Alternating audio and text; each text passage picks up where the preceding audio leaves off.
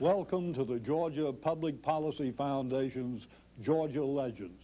Hello, I'm Bill Shipp, and joining me today are three of Georgia's political legends: former Governor Ernest Vandiver, former Governor Carl Sanders, and former Lieutenant Governor and Speaker of the Georgia House, George T. Smith. These political contemporaries are here today to discuss the personalities, the events, and the historical context of Georgia in the early 1960s, a pivotal era in our state's history, in which the decisions made by these men and their colleagues shaped the destinies of our state and nation today. The most prominent figure in state politics at that time, and one of the great national and international figures, was Senator Richard Russell, who was nearing the end of his career. And this found Governor Vandiver and Governor Sanders at least on opposite ends of the bench or opposite ends of the field, as Governor Sanders, after leaving the governor's office, at least speculated about running for that office. No, I hadn't left the governor's office at that point. I was still in there. Carl and I have been on different sides at different times, but we have remained friends. And I've always praised Carl for some of the things that he did, particularly in that meeting at the governor's mansion. And I supported Carter mainly because I thought Carl was running against Senator Russell. And I felt that Senator Russell was in such a state of health that he shouldn't have any opposition. And that was where we changed our courses. The story goes that you were getting some encouragement, or at least you believe you were getting encouragement from President Johnson. Oh, I was not from President Johnson. I think Senator Russell and President Johnson had their differences over the Civil Rights Bill, and I think they, although they no longer were as close as they had been previously, I think that Senator Johnson still respected Dick Russell and recognized that he was a power in the Senate. And I guess I did get some encouragement.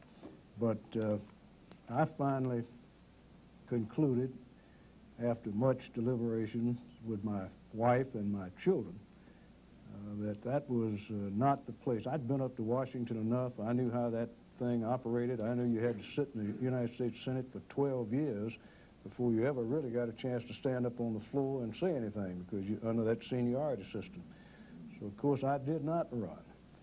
I think Ernie felt like that I had reached a point where he thought that I was going to run. And, of course, as he said, when Jimmy Carter, who had run in '66, while I was coming out of the governor's office, we had the Jimmy Carter, Bo Callaway, Lester Maddox situation, which was about as confused as the three governors situation back when they had Herman Talmadge and Ellis Arnold and Gene Talmadge all involved. Emmy Thompson involved. But anyway, when I ran in '70 against Carter, of course, that's when I think Carter, and I'm not going to put words in his mouth, but I think Carter had led Ernie to believe that if Senator Russell died or decided to leave office, that he would appoint him to the United States Senate. Well, which is a fair enough political deal. I mean, I think that's considered to be, you know, I can understand that. Well, let's talk a little bit. Each of you have suffered some political setback or disappointment after those halcyon days of getting the state through a very trying time in the late '50s and early '60s, and that Senator Russell affair. Address that, Ernie. Well, when Carter was running for governor, he flew from Emeritus to Livonia and was met by two people in Livonia, Bob Meredith and Andy Hill, who I think Carl was in school with him. Bob Meredith is not dead, but Andy Hill is still living.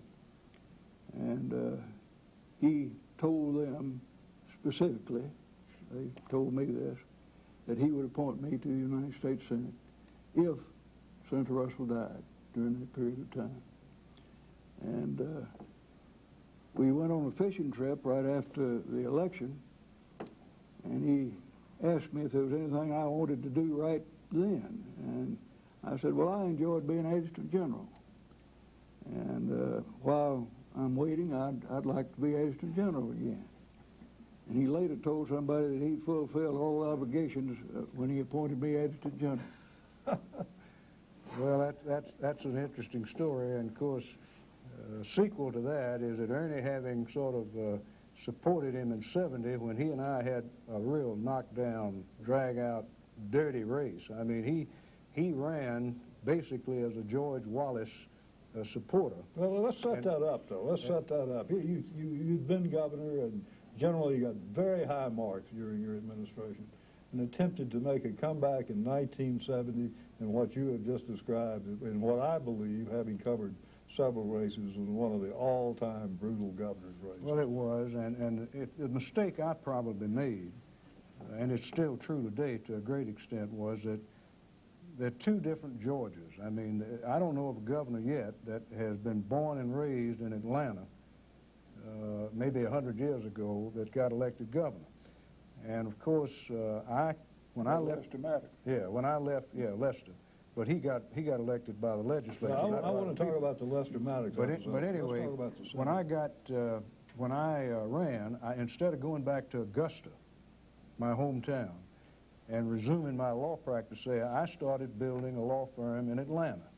And of course, when we got into the Carter-Sanders race in 1970, I was characterized as an Atlanta lawyer, and he characterized himself as a liberal Atlanta lawyer who had brought about integration through the public schools, and he was characterized as a peanut farmer who was a supporter of people like George Wallace. And that's the basis on which that race was run. In fact, you had refused to invite George Wallace, and he made the statement in the campaign that he would invite him to Georgia. Right. And I hadn't refused to invite him. What I refused to do was to allow him to come and disrupt the legislature. We was in a special session back in the when we were rewriting the Constitution, and I said, look, we're not going to spend $25,000 a day listening to George Wallace. If you want to invite him, bring him to Atlanta, put him in one of the hotels and let him speak. Well, of course, he didn't want to do that. He wanted to come in front of the legislature and shut down the legislature and make his speech. But anyway, we ran that campaign, and of course, one of the things that they did in that campaign, as you know, was I had been a part owner of the Atlanta Hawks, made up primarily of black basketball players.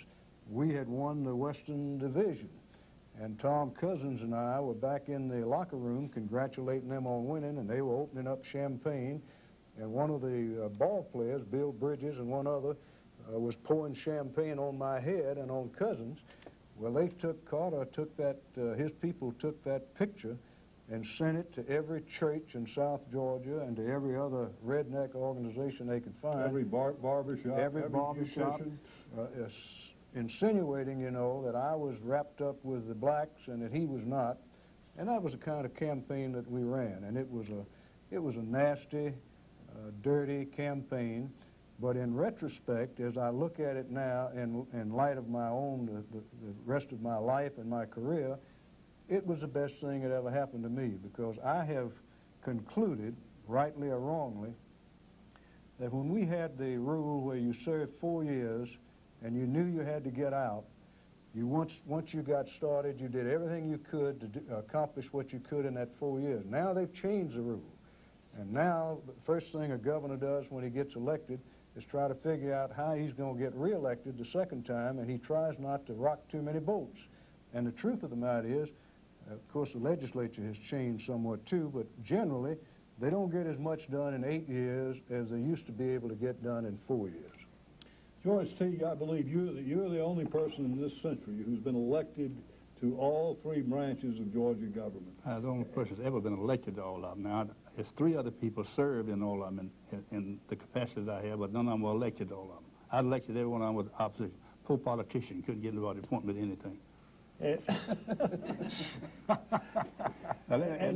yet you failed. You were appointed to one thing. Yeah, I know that, but that's elected by the legislature. Well, you served Speaker of the House, Lieutenant Governor, then the Court of Appeals, and then went to the Georgia Supreme Court and rose to become presiding justice. You also ran for governor in 1974, and you were defeated, and then you had a couple other setbacks. Yeah. Tell us about well, the biggest setback was when I was promised. You see, the judges in the court of the state of Georgia are the only elected officials who has a ceiling on the age upon which they can serve, beyond which they have to get off. You can stay a governor since they got where you can be reelected 2 terms, or you stay in the legislature, any elected officer, as long as you keep getting elected. But in the courts, when I went on the court, 70 years old, when you got 70 years old, you had to get out. Now, you could stay on if you want to, but you forfeited your retirement. Well, that wasn't a very good thing to look forward to when you're 70 years old, you know, giving up your retirement. Well, Governor Harris promised Roy Barnes and me, we went down to see him, standing in his office, shook hands on it. Roy Barnes did the talking, said, you get that bill passed and I'll sign it. But I got it passed unanimously in the House and the Senate. He vetoed it.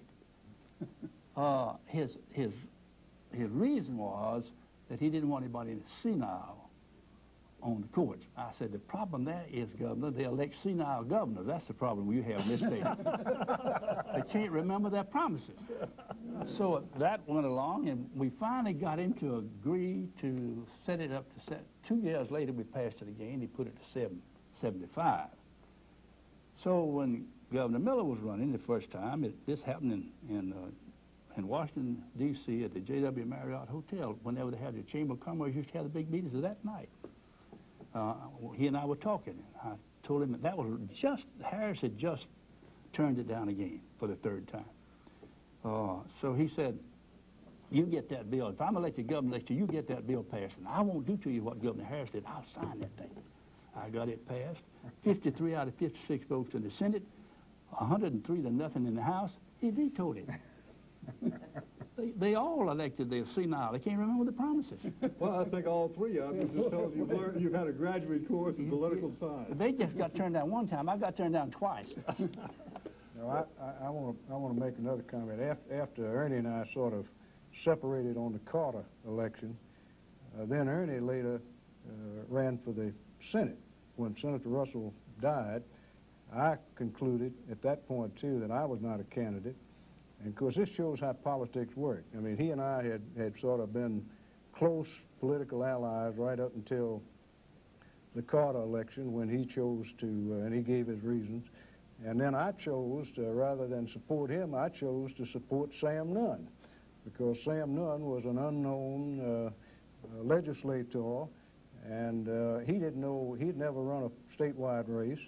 And so he was sort of floundering out there. Ernie could probably talk about the campaign more than I can. He hadn't made any political enemies either. Yeah, no, he hadn't. That's right. But I finally sent Norman Underwood over there, who kind of helped organize his campaign. And, of course, Sam Nunn got elected, and he's been in the Senate ever since.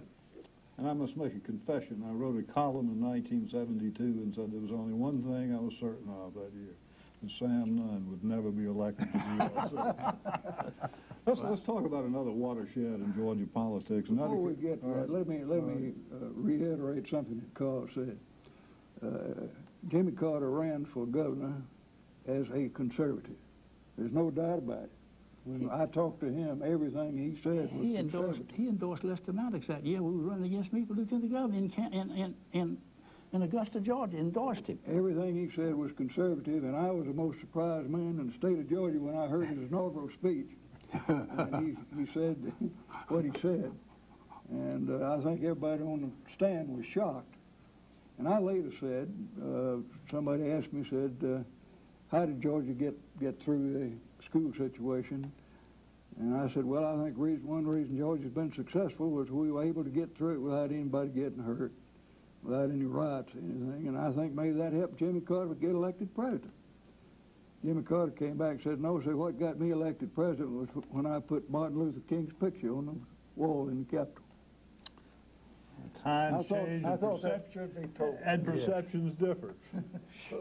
Another watershed, you mentioned Lester Maddox, and I believe this was a watershed. For the first time, we saw a harbinger of the rise of the Republican Party in Bo Callaway, who won a plurality in the general election, which by then had become the decisive factor in electing a governor. But he was not seated because the General Assembly was still controlled by Democrats, as it is today. That isn't really the reason why. All right. Well, you had a front row seat and a big hand in putting him in office. So he was not seated. Bo Callaway had the election locked up, but he would not listen to anybody. Some of his biggest supporters were people like John Sibley, who was, Ernest talked about being head of the Sibley Commission, who was a wonderful man, a good friend of mine, Mr. Bob Woodruff, and a lot of the other major contributors to political campaigns in Georgia. But Bo, they would try to sit down and talk to him, and I don't know what the conversation was, but one of the things that he did, the first thing he did, I left $140 million in surplus money when I left the governor's office. That was more money at that time than any governor had ever left in the Treasury. However, Bo Callaway knew at the time he was running that I was accumulating some surplus. I'd spent all the money we needed to spend, and I was just going to try to pass it on to the next guy. He got up in the park, Hurt Park, and made a speech. And his speech was that I should have spent every dime, that I should not have allowed any surplus to accumulate. I should have spent all that money. And I answered him, and he came by the mansion the next day and said, you know, I made a big mistake. He said, I shouldn't have made that speech. I said, Bo, I'm not running against you. You aren't running against me. You better run against somebody that you're out there running against. So he went on. Ellis Arnold was in the race. Ellis Arnold came in second behind Lester Maddox in the primary. At that time, Ellis Arnold had about a $50,000 campaign deficit. That was back when politics wasn't quite as expensive. Some of Ellis Arnold's friends went to Bo Callaway and said, Bo, if you will help Ellis Arnold, if you get elected governor, eliminate this $50,000 campaign deficit, we will all join your campaign and support you in the general election. And the story goes, and I know it's true, is that he told them no deal. He wasn't going to do that. And as a result, then Ellis Arnold's friends said, well, if he's not willing to help Ellis Arnold get rid of his campaign deficit, we're going to conduct a write-in vote in the general election for Ellis Arnold. And they then went about and put Ellis Arnold into the general election as a write-in candidate. When the election was held, neither Bo Callaway nor Lester Maddox got 50% of the vote. Under the present Constitution at that time, if you didn't get more than 50% of the vote, the election then goes into the House of Representatives, and each member of the House votes for governor. That's how that got stated. Ellis Arnold's crowd kept Bo Callaway from being elected by the popular vote. Once it got in the General Assembly, it went down the party lines. It was either a question, are you going to vote for Bo Callaway, a Republican, for governor, or are you going to vote for Lester Maddox, who says he's a Democrat, for governor? And of course, they voted for Lester Maddox. Now, they not only voted for Lester, but one of the reasons that they voted for Lester, and I think George T. can speak to that, is that they knew that Lester had never, ever held a public elected office, and they were in the process of taking the power from the governor's office and putting more of that power back into the legislature.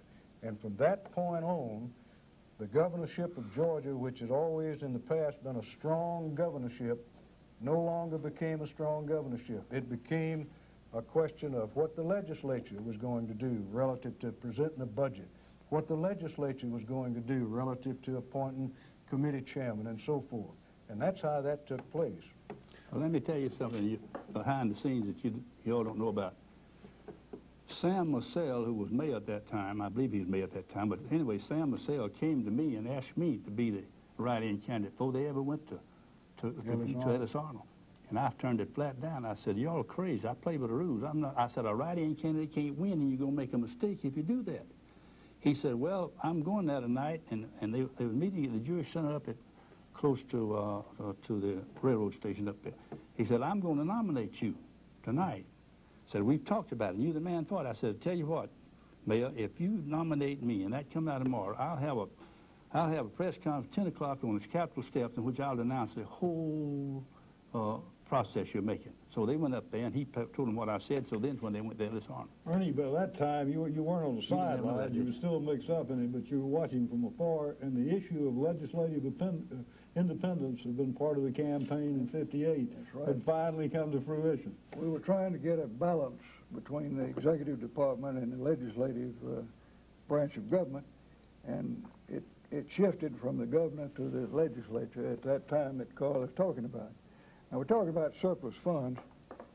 Marvin Griffin left me $2 million in the surplus fund to run the state of Georgia, and at that time it was costing $1 million a day to run the state.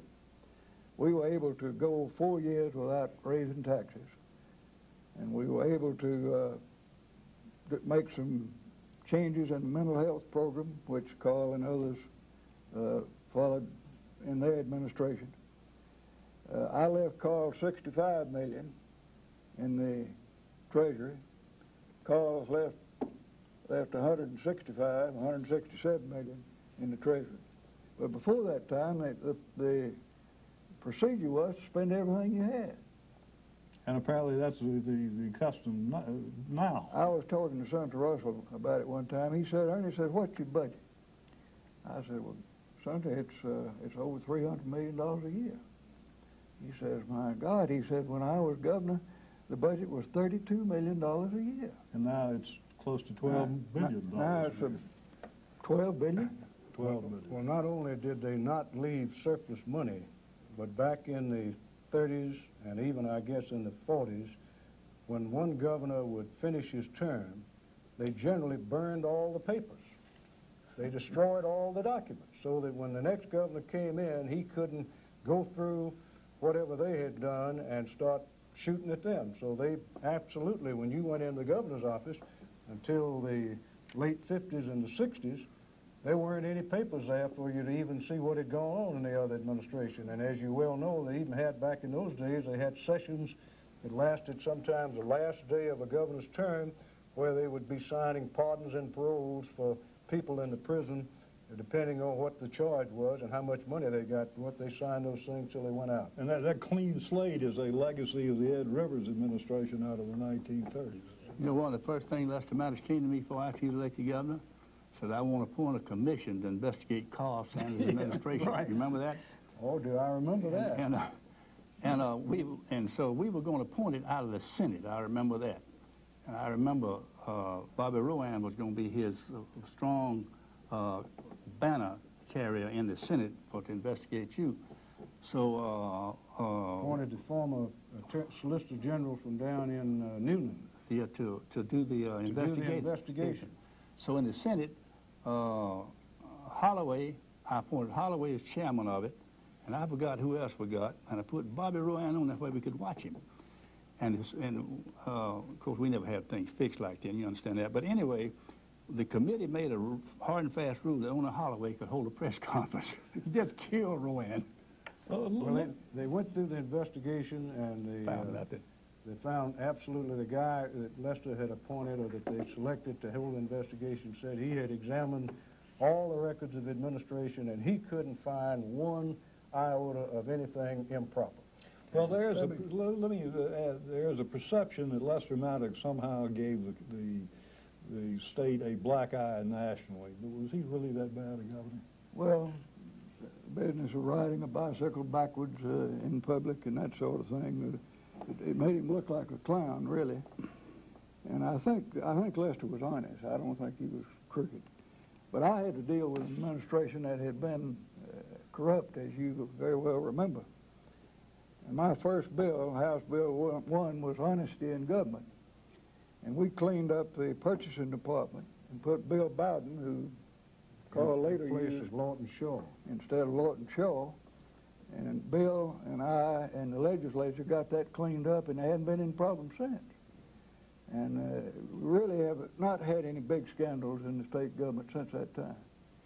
You can't serve on a board and sell something to the state. That was what the big deal was back in those days.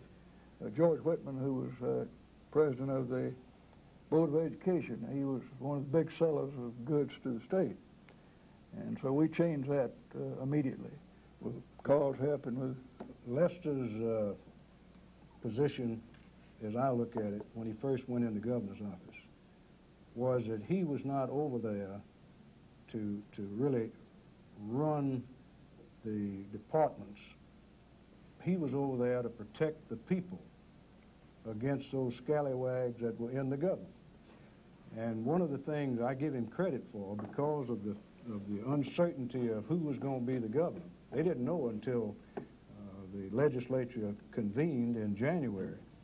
I had to go through and make up the budget. Back then, you made the budget for 2 years. I don't know whether they still do it 2 years or 1 year, but I went back for 2 years. I put in the first 2-year budget of the Maddox administration, and he did not change the budget. And some of that was some of those huge increases for teacher salaries and other faculty salaries. And the other thing he did, which I admire him for, some of the people who had been out there supporting him the strongest, he realized once he got in there that they were not qualified to hold some of those offices, and he left in place a lot of the appointees that had already been put there, and those people helped him go through that 4 years. And I think, you know, on all counts, it was not a bad 4-year period for the state of Georgia. George, see, you may have a little different perspective in as much as you ran against him in 1970. Different perspective. He defeated you. He was intellectually dishonest. He wouldn't keep a promise to you. He'd promise you to do something. He wouldn't do it. You couldn't depend upon him to save your soul. He made several promises to me if I'd help him get elected to governor, what he would do. And when that happened, once again, he forgot him. One of those. And yet the legislature became independent because of that. Became independent. Was that a good thing? That was exactly it. The legislature took control before he ever got elected governor. And George L. and George T. ran the government for the 4 years. He didn't care. Let me give you one little instance. This is a good story. I got to tell it. The first year he was in there, on the last day of the session, at 5 o'clock in the afternoon, with the Conference Committee out trying to pass upon the budget, which is a very familiar theme song, Governor Maddox had a $200,000 port barrel thing he wanted to give somebody in Columbus, and he was asking me to look after it for him, and I'd been holding that thing together all day long, and they were stuck on that. The House said, we ain't going to give it to you. I said, we are going to give it to him. About 5 o'clock, I went down the last day of the session. I decided to go down and talk to the governor. I got out and said, Secretary, I said, I want to speak to the governor. He ain't here. I said, what do you mean not here? Where is he? He said, he's in Macon. I said, what's he doing in Macon? He said, he's down there riding his bicycle backwards to entertain the children. Here, his appropriation bill, the last day of the session, he's in Macon riding the bicycle backwards. That's the reason I went over just where you put it in. I went back up and opened the door to the Conference Committee. I said, forget the $200,000, throw it out and pass that sucker. We did. And you know what? He never did question anybody what happened to his $200,000. We'll probably have to offer Lester Maddox equal time after that very fine story.